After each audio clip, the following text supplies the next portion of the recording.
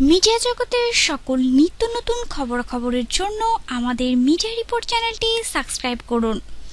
Bell আইকনে click করতে ভুলবেন না।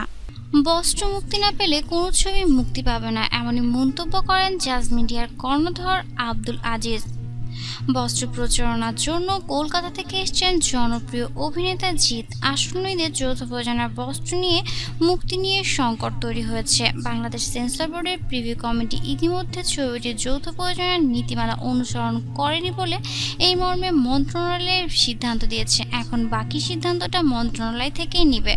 দর্শক, আপনার কি মনে হয় আব্দুল আজিজ যে কথা বলেছে, যদি বস্ত্র মুক্তি না পায় তাহলে নাকি কোনো ছবি মুক্তি পাবে না? আপনার কি মনে হয় এই প্রশ্নবিদ্ধ বস্ত্র ছবি ঈদে মুক্তি পাবে কি পাবে না? আপনার মূল্যবান মতামতটি নিচে কমেন্ট বক্সের মাধ্যমে আমাদেরকে জানাতে ভুলবেন না।